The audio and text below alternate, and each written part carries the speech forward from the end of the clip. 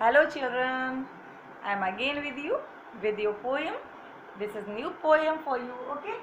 So the poem name is The Arrow and the Song. The Arrow and the Song. Why we use the?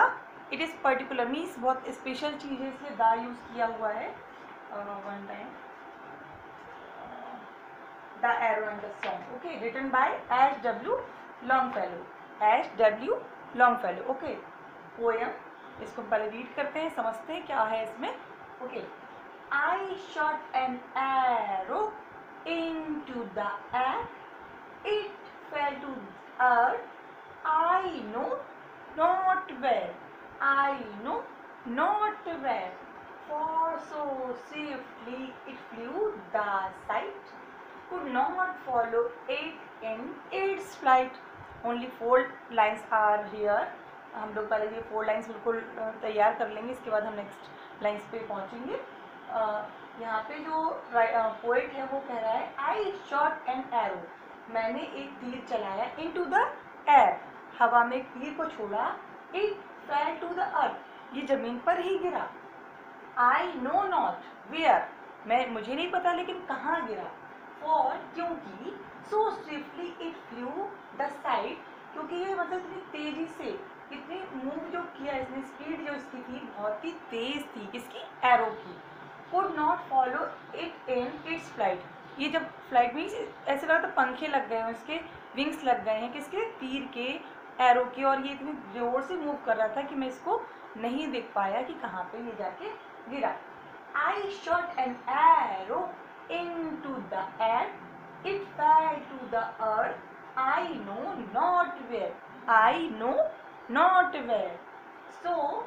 For so swiftly it flew, the sight could not follow in its flight. Repeat, फिर से करेंगे इसको. I shot an arrow into the air. It fell to the earth. I know not where. For so swiftly it flew, the sight could not follow it in its flight. Once more, एक बार और पढ़ते हैं. I shot an arrow into the air. I fell to the earth. It fell to the earth. It means arrow. It fell to the earth. I know not where. For so swiftly it flew, the sight. So swiftly it flew, the sight. So swiftly it flew, the sight. Could not follow it in its flight. Could not follow in its flight. Could not follow it in its flight. I think समझ में आया होगा. फिर से repeat करते हैं इसको.